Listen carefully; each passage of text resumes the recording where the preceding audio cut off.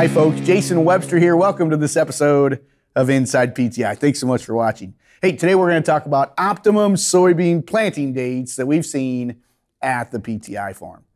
You know, what happens when we don't plant soybeans at that perfect planting date? What does it do to yield, and what does it do on an economic basis out in the field? Well, we've been keeping track of this, and do you know in 2022, soybean planting date made our top 10 list. Matter of fact, it was number 2 on our top 10 list at a negative $123 to the acre. Just goes to show you, if you can't plant beans in that sweet spot or that sweet window, our yields are going to fall and we're going to lose some money on a per acre basis, and they look to be pretty significant.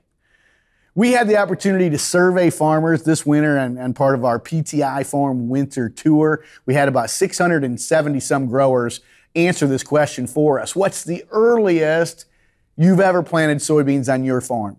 3% said the earliest they've ever planted was the first half of March. 7% in the second half of March. And then we've got this big group in April.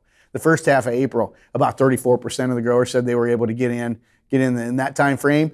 44%, the largest percentage of all of them, the second half of April, which is really no surprise. And then 12% said, well, we're in our neck of the woods, we really can't get in until about the first week of May or later. You know, you look at our yield data set over the last 5 years at the PTI farm, it has been interesting to look at soybean planting date.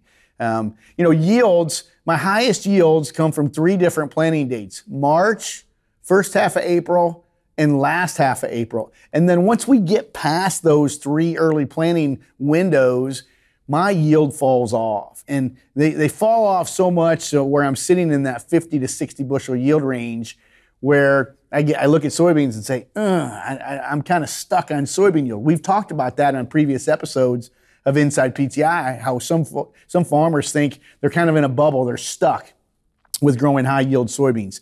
For us, we've been there, you know, we've seen it. And one of the things we're trying to do is plant soybeans earlier to get a longer growing season, to try to push soybean yields higher, and our data would say that is working. Some people would say, well, Jason, you've got March soybean planting data in your data set, and we do. We've been able to plant in March 4 of what will be our 6th year at the PTI farm. Matter of fact, here's a picture of us planting this spring. We were able to sneak in the last couple days of March. Again, this is the 4th time of 6 years here at the PTI farm of planting beans early, especially as early as March.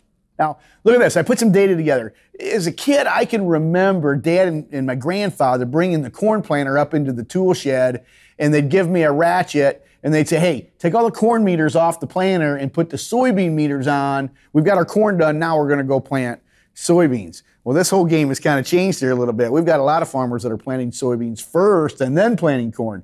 But I said, hey, let's look at it this way. Let's go back to that traditional planting date of that first week of May. Very popular for a lot of growers planting soybeans during that time frame. And I said, let's compare it to going 2 weeks earlier in the last half of April. Let's go first half of April comparison, and then let's even look at March plantings. Again, these are all plantings that we've had here at the PTI farm. You look at my average yield of my plantings, the first half of May, we're running 60 some bushel beans. Okay, again, I kind of feel in that stuck area. But look what happens when I just push planting dates up 2 weeks, that last half of April. Now I'm approaching 80 bushel beans. That's a 15 bushel yield gain by trying to move planting dates 2 weeks earlier, just 2 weeks. I'm not talking about March plantings, that's severe of an early planting date. Just 2 weeks, we're seeing a 15 bushel yield potential by being able to do that. And everything we do at this farm, I think of risk and reward. How much risk are you willing to take to get this high reward? With early planted soybeans, my risk is frost, okay, a freeze. But I look at this, when it works, a 15 bushel yield gain, pushing planting dates up 2 weeks, that's a pretty good reward right there. So I'm willing to take the risk to try to get this reward. It looks to be pretty substantial.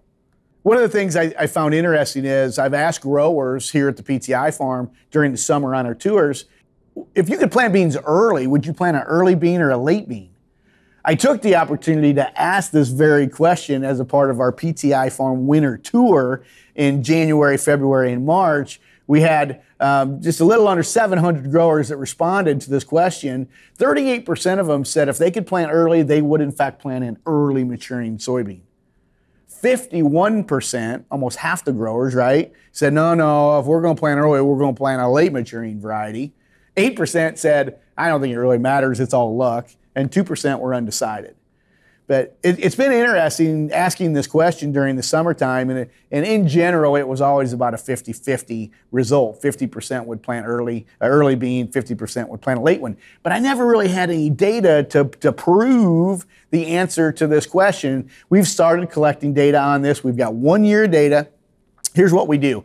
When we do our planting date study, I plant both in every single planting date entry we have. I plant an early bean and a late bean. This past year, I planted a 2.9 maturing soybean compared to a 3.9 maturing soybean variety. You can see it here on the screen. Look at that yellow bean. That's my early bean, my first planting day. You can kind of see how it's going through that senescence process a little quicker. But I want to know if I can plant early, and this was March 17th, should I plant an early bean or a late bean? I want to keep track of this and figure out what the right thing to do is.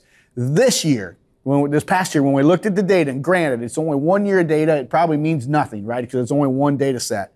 But it was interesting looking at the data. And when we planted beans on March 17th, there was only a bushel difference between the early bean and the late bean. That's it.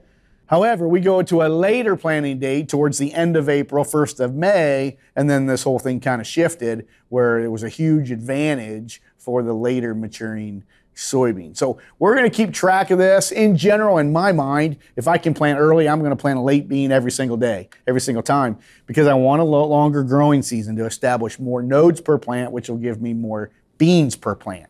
But we're going to keep track of this data over time and get a good data set here, and we'll really track this thing and try to show what happened here. So today's Inside PTI agronomy tip of the day is, when is the right time to plant soybeans? If given the opportunity, okay, at the PTI farm, I want to plant soybeans early because we've seen the yield potential of planting beans early. Now, everybody says, well, what about cold soils? What about wet soils? I don't want to force early planting if I'm not fit. Soils have to be fit. Now, soils can be cold, but they can't be mud. My grandpa always used to say, if you plant the crop in the mud, your crop will probably be a dud. And I think there's a lot of truth to it. You can put all the technology on a planter in the world, but it's not going to fix mudding in a crop. I think early planting soybeans could offer an extended growing season for us, especially where we're at in central Illinois. A longer growing season is going to equal more nodes. I'm going to get more nodes up and down that main stem and on the branches, and that's going to equal more pods, and that's going to equal more yield. Okay? Our data would say planting dates in the last 2 weeks of April have resulted in 15 bushel yield gains over traditional planting dates near the first week of May. Lastly, early plant seeding rates near 100,000 final stands have been very successful at the PTI farm. However, if you get put into a situation where you need to plant later, this thing changes drastically and you're going to have to increase seeding rates due to the shorter growing season. Well, that's all the time we have for today's episode of Inside PTI. If you've got any questions about anything we've talked about today, send me an email at InsidePTI@precisionplanting.com or stop into your local Precision Planting Premier dealer and have a conversation with them. Thanks for joining us for today's episode of Inside PTI. Thanks so much for watching.